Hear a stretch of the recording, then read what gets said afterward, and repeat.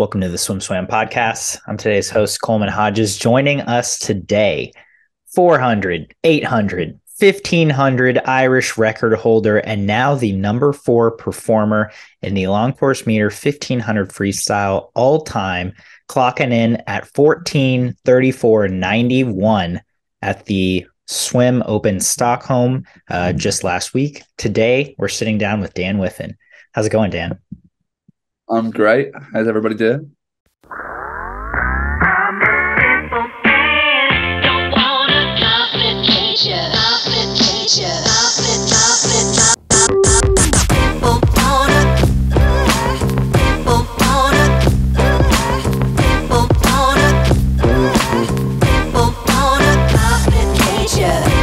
It's good to have you here. I'm excited to talk about these swims. Let's start with Stockholm. Heading into this meet, you traveled with the Loughborough crew that you train with, all the internationals that had already qualified for their world championships for their respective home countries. When heading into this meet, were you expecting time drops like this? I was expecting definitely to PB. I mean, some events I was expecting to be faster, and some events I was expecting that I wasn't going to go that fast in, especially the 1500. But I think I knew that I was going to be fast. Yeah. Give me some indication. I mean, how did you know you were going to be fast? And I think a lot of swimmers can attest to when they know they're going to go best times, but what specifically for you was that indicator of, okay, I'm in a really good place right now? Oh, I mean, it was just the sets I was like going, and set like the times I was going in training, certain sessions. I was making up sets that were just ridiculous. I was like to my coach, "Oh, we should try this." I just thought of it like off the top of my head. I think it'd be really funny to try, and I absolutely smashed sets to do broken swims as well. But the week before we go, and I was hitting like best times in them. I guess because we've done them so many times before, we got like a mark each time. And then I think just like mentally, I just knew that I was going to be quick. So when you make up these sets, can you give me an example of one that you just made up off the top of your head and then smashed? And B, is anyone else doing them with you? Yeah, so I feel bad for some people because if I say to Andy, I'll be like, oh, well, the example I said that, oh, Andy, we should do 6 500s. Let's just hit them out off like 5:30. Let's see what we can hold. And I go to, and then everybody else in the distance squad and Loughborough would have to do it as well. But I mean, I hardly ever will say that we should try to set. Normally, Andy decides, but I was just like, I really want to try this. I think this is gonna be a great set to like try break me on, and it was very tough. 6 500s. That's kind of an interesting. I don't know. Interesting. Why that set? And what did you end up being able to hold on it? So like I'd say the reason why I wanted to do that set was because 1500, you don't like, you want to try to go as long reps as possible, but for like a long time. So we 3K set of basically purple, which is our training philosophy. I don't know, like heart rate zone, you'd be in like 180, 170 to 180.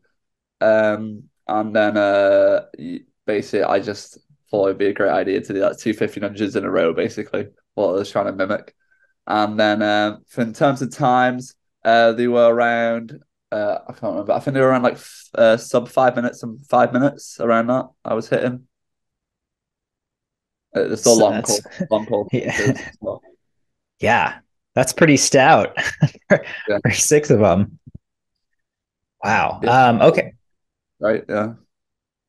Dang. So who else did that set with you? Like, did Felix do this set? No, no. So me and Felix actually don't really do the same sets anymore because Felix has gone down to more 200, 400 work, and I'm staying at that 1500 work. So we slightly tweak the sessions. Like he won't be doing 500s, he'll probably be doing more like hundreds Mm. at pace and stuff like that.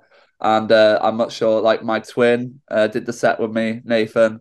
But since he swam Irish, they did it there slightly differently. So they got like a Descent 1 to 3 twice. And then Hector Pardo, British Open water swimmer, also did the set as well. So Nice. Okay, so at least you're not doing these sets alone, which is which is nice. yeah. Um, wow. Okay, so you were confident heading into this swim or into this competition, and then you swam the 400 first. You were 344. Then you popped off that 1534. You finished with a 744 in the 800. What swim were you most pleased with? The 1500, I'd rank them, go 1500, 400, 800, and the best to worst, or best to okay. And just give me your analysis on those swims. You know, why was the 1500 the best for you, and why was the 800 the second, and why was the 400 okay? My 1500 was my favorite race because of the time that I produced, I guess, and also just looking at the race video, how smooth I looked in the water. And I'd set myself some goal times going into the meet of all the goal times are around what a bronze medal took at the last World Championships. So I think it was around a 14:36 high, which medaled at Worlds last year. So I obviously beat that. That was obviously great.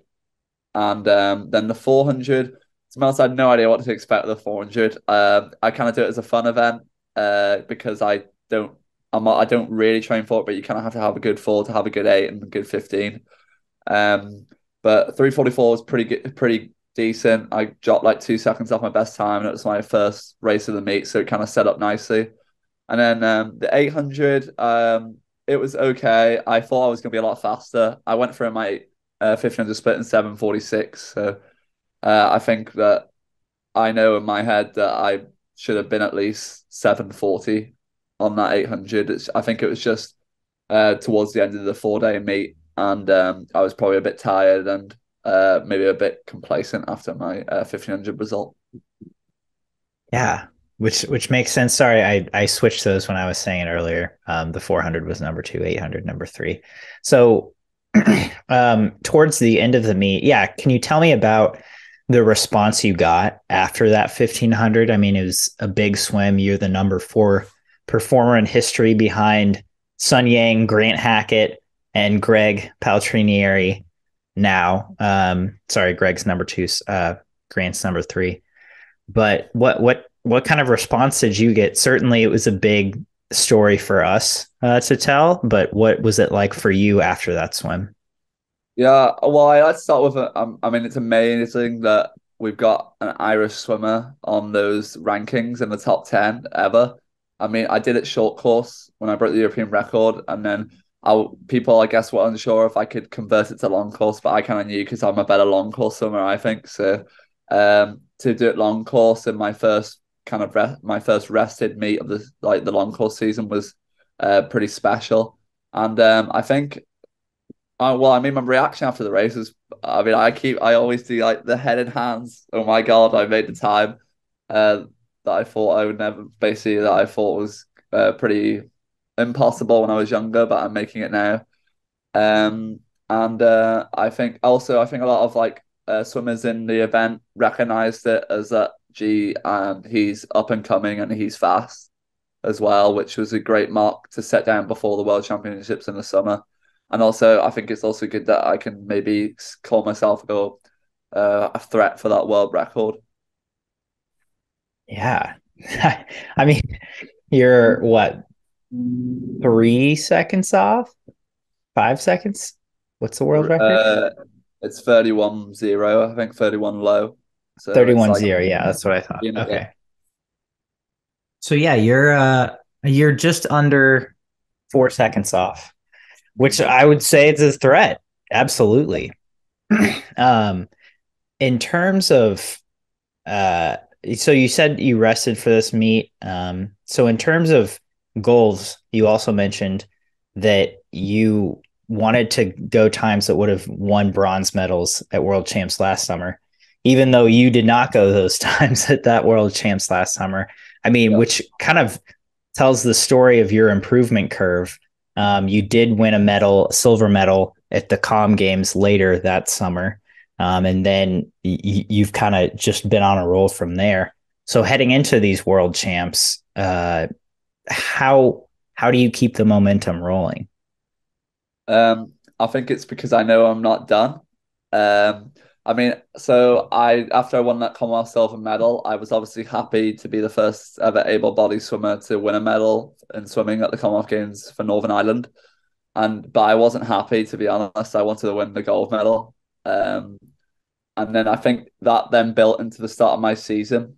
Going into the short course season, I wanted to go fast. I didn't really rest for those competitions, and I came out with I think I was fourth ever in the 800 and broke that European record. And now I want to break that world record in the short course season coming. And I think then long course, I was like, well, I need to prove myself again because I need to put those times down long course. And now I want to prove myself again. I want to break that world record in the world champs and win the world champs, I guess. Yeah. Uh, can you remind me, did you go to world champs last summer? Yeah, I did. I was in the final for the 800 and I came ninth in the 1500. Okay.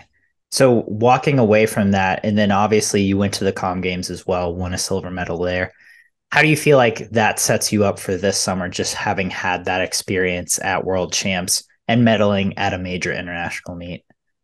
Yeah, so I definitely think that I guess I won't have as many nerves going into it, but I probably still will be nervous. But I think also I'm trying to race these guys who are making the medals at World Champs as much as possible to try for like get myself familiar racing them and to basically tell myself that I deserve to be there. And then I think that I need the experience of making the final on both the 8 and 15 at this World Champs. Even if I don't come away with a medal, the making a final on both would be great towards the Olympic cycle next season to then try not only just make those finals in both, but try and progress and win a medal at the Olympics. Yeah, I mean, it's a completely different beast at a world champs and Olympics, right? Because you do have prelims and finals in both that 800 and 1500. I get, as you said, you were ninth in the 1500, but you made the final in the 800. What do you feel like the key is for a prelim swim of an 8 or a 15, knowing the next night you will have to swim another one, and ideally you want to be much faster, but you still have to make that top 8 in prelims? Yeah, what I was thinking about for coming out the World Championships is that you need to be basically not going 100% in the heats to make it back, if you know what I mean. So maybe like 98% of your best time would be great to make it back. I think what made it back at World Champs was in last time was like 14:56, something like that. I think it will be faster this time, but that's like a good 10 like 20 seconds over my PB now to make it back. So I mean I could technically go 98% and make it back, and then you know in your head that I've got 98% in the heats and I can go 100% in the final and progress and get on the podium. I think that's what's basically the challenge that I need to do for myself is to basically knock it all out in the heats and but still make it. That's basically it. Yeah. Does it kind of blow your mind that your silver medal winning performance at Com Games 14:51, you're now 17 seconds faster than that? I mean, like, you were saying you need to go 98% of your best time, and it's like your best time has changed a lot in the last 8 months. Yeah. Yeah, it's pretty crazy to be honest. 17 seconds is a huge drop, but I think if you put it in context, from me going from 14:51 to then skipping the 14:40s, skipping the high 14:30s, and going 14:34, I think that kind of makes it like a bit unreal. That I don't think anybody's ever done that as well. Like just completely skipped the 14:40s, which is pretty cool to me. I was actually reading a swim article and it said that this is my third ever sub 15-minute swim and I've gone 14:34, so I thought it was kind of cool. Um but yeah, I guess it is pretty cool that my PB is so much faster than last year's and that I guess I just hope I keep up progressing it. I mean, does the can you describe how you feel about that 15-minute mark? Because that is just such a legendary mark and such a big mark for a distance swimmer. How you feel about that 15-minute mark now versus maybe 8 months ago, heading into the Com Games when you hadn't even broken it ever? Mhm. Yeah, so the 1500 mark is like what I'd say is you can call yourself a great distance swimmer if you break that. I think it ranks you top 100 ever breaking the 15 minutes. So that alone is amazing to anybody to break that mark. And I think now that I guess now looking back at the 15-minute mark, I give it a lot of respect, people who break 15 minutes, but now going sub 1440, that's like a different ballpark in itself. And I think that I don't even know what equivalent that would be in any other event, 14 sub 1440, but it's very, very fast, I guess. Yeah, I'm looking at the top 10. Mac Horton's 10th all-time performer at 14:39.5. So I'm not sure how many guys have broken 1440, but it can't be too many more than 10. I think it's 11. I think is it'd be Ryan Cochran who would be 11th, maybe the Canadian on Okay, 14 as well, something like that. gotcha. So yeah, I mean it's pretty small company. Um, so in terms of I mean, now, do you think that's a time that if you threw on a suit in practice and did a 1500 for time, it like is sub 15 minutes what you would shoot for? Yeah, I think so. I mean, every in my slowest in season best was 1507, I think, in the Edinburgh meet, and I think that I've done this was my fourth long course swim of the season, the 1500. I went 15 minutes in January, 1502 in February, 1507 in March, and then 1434 in April.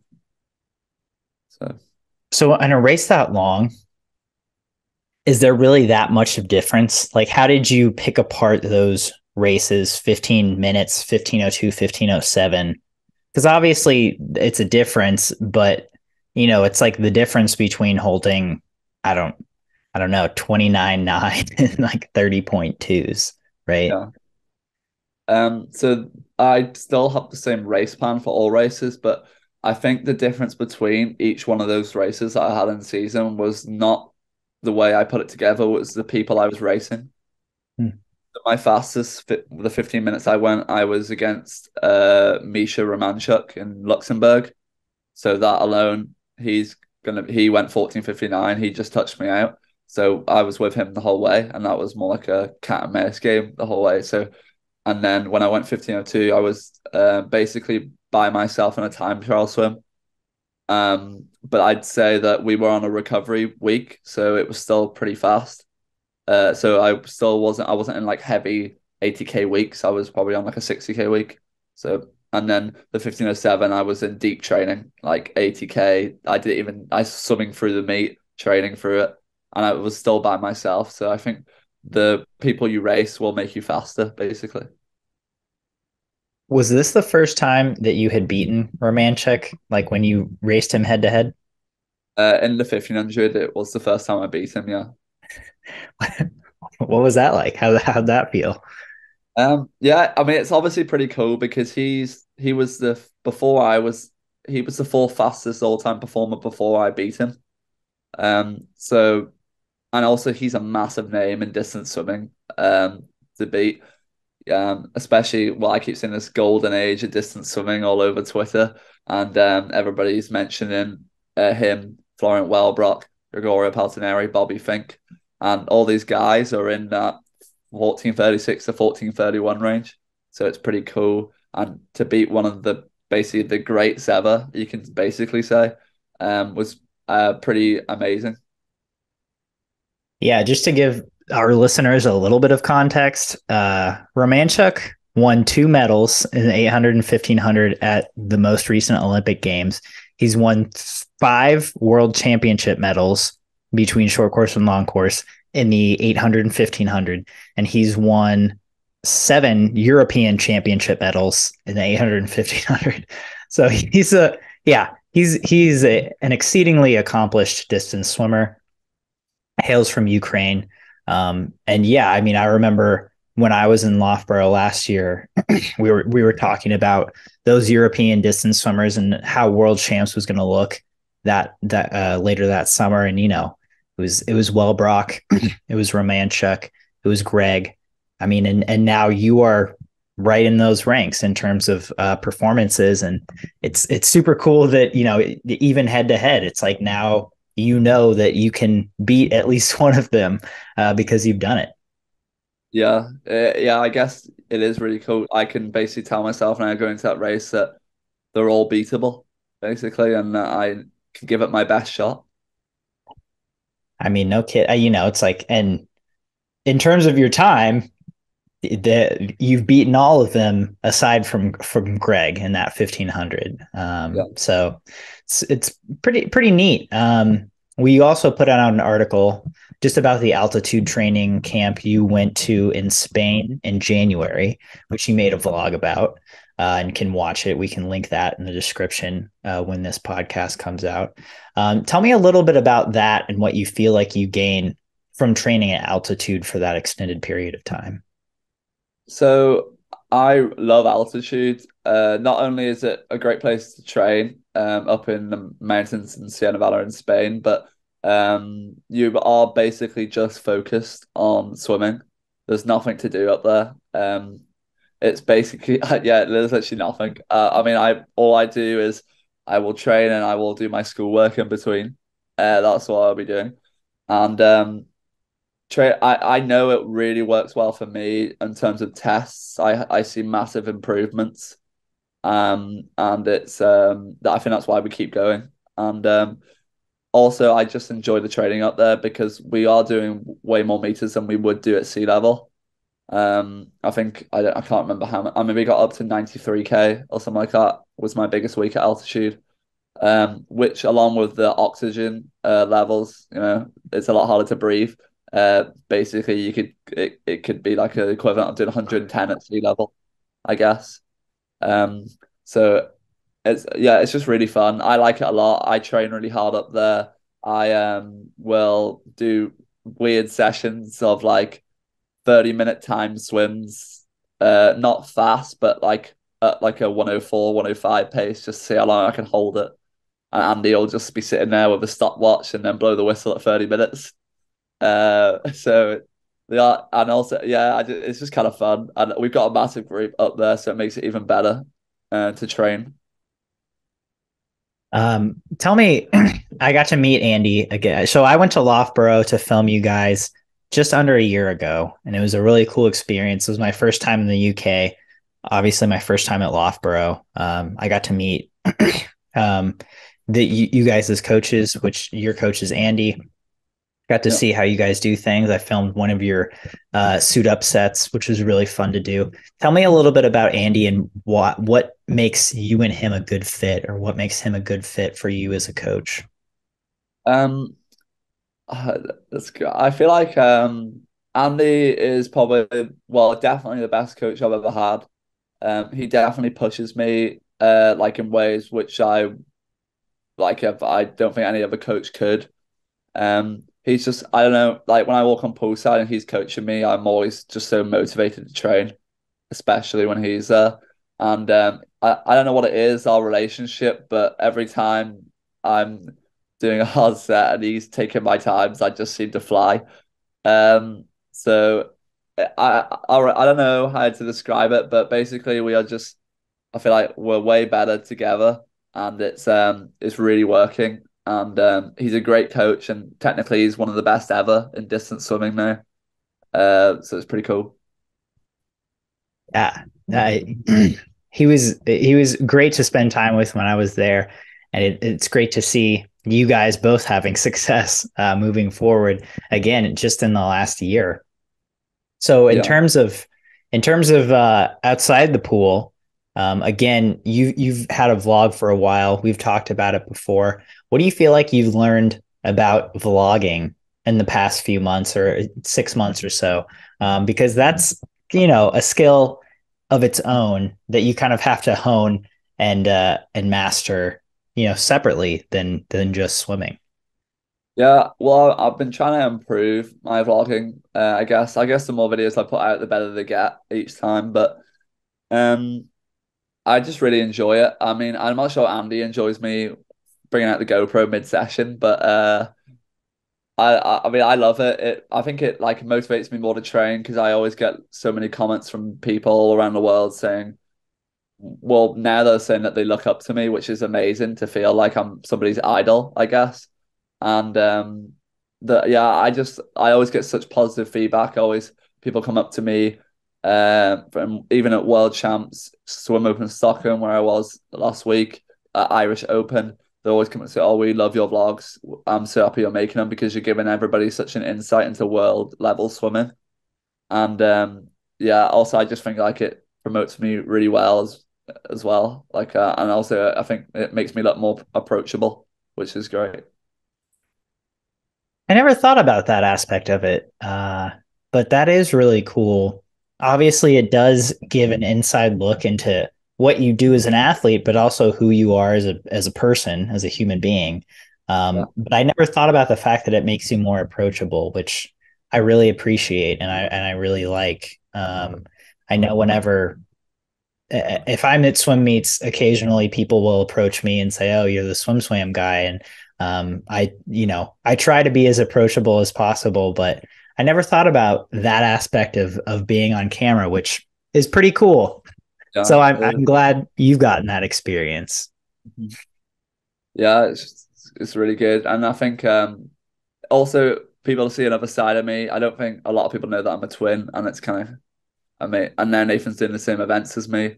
I guess the vlog is kind of showcasing us interacting with each other, and I think yeah, it's really cool. That is cool.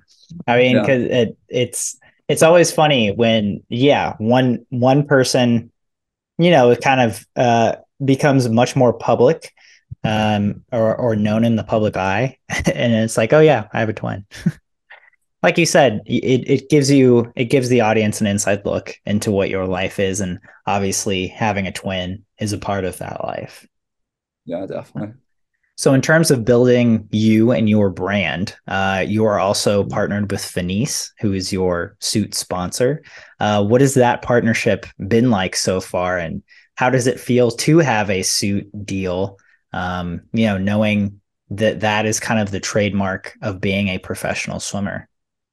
Yeah, I mean it's amazing. I always like want. I think that was like as every summer's goal is to have a swimsuit deal, and I mean Finis are great. They've just developed this new suit called the Hydro X, which I think is amazing. It's the best suit I've ever worn.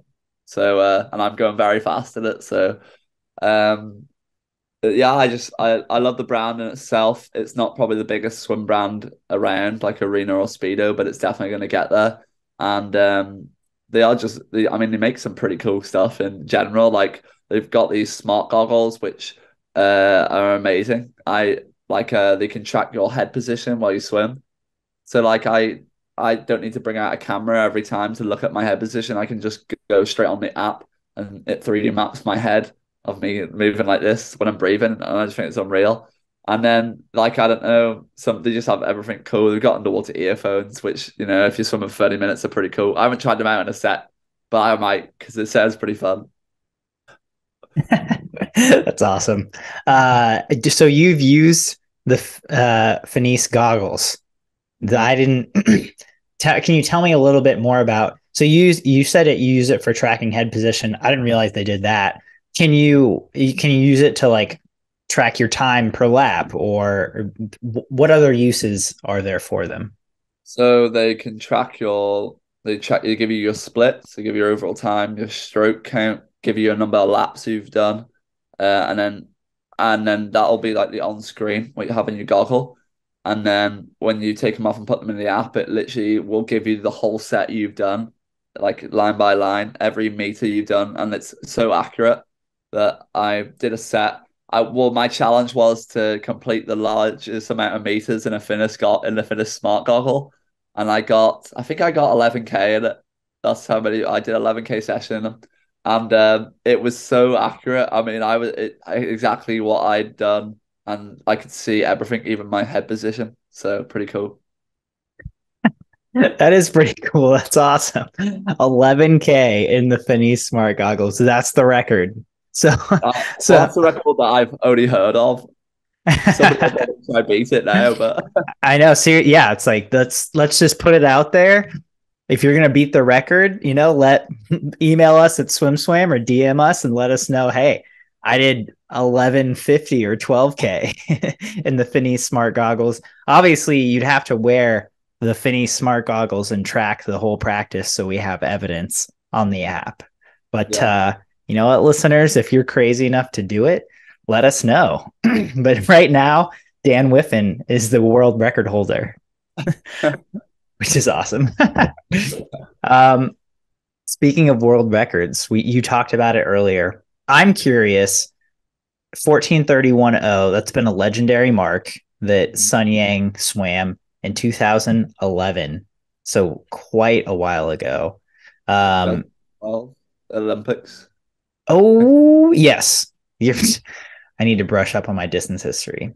He won his first world title in 2011. He set that world record in 2012, or he set the current world record in 2012. So now that's 11 years old. What do you think it takes to drop for more seconds and to dip under that 14:31 barrier? Because I feel like in a lot of races, it's like, okay, I'd split it this way, but it's like for you, you could split almost the exact same race and drop 4 seconds Yeah. because it's such a long race. So is it a mental thing? Is it a physical thing where you have to train to swim it a certain way? What does it take to drop?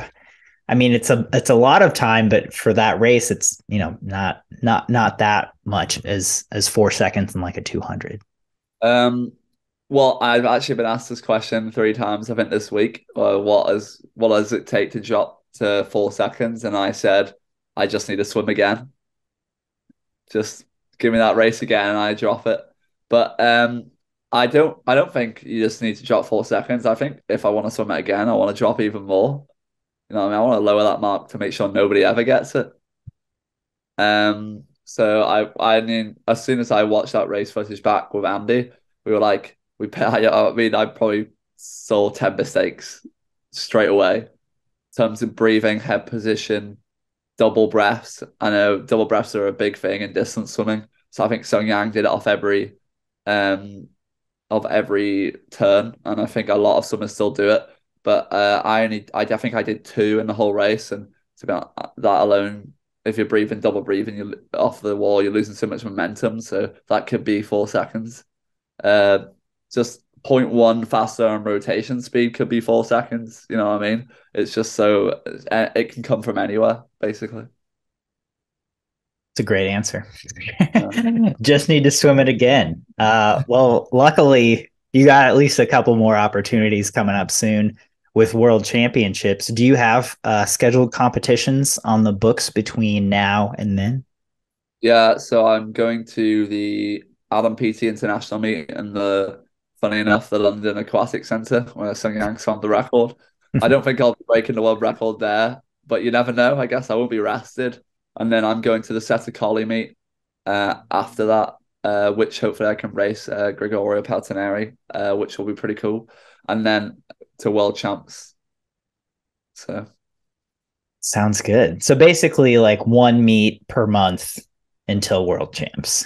yeah, Is the PD meet in May? I'm guessing. yeah, it is in May. Yeah. Okay, nice. So yeah, that's exciting. Dan, thank you again for taking the time to sit down and chat. It's always good talking to you, and congrats on the great swims.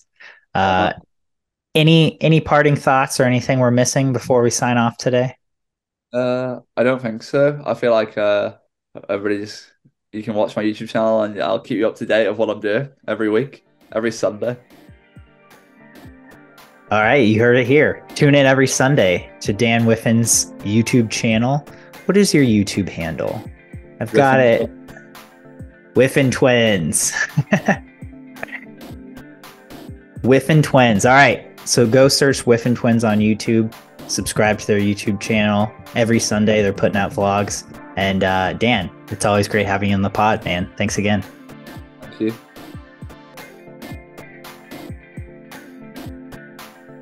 You've been listening to the Swim Swam Podcast. Stay tuned for new episodes every week.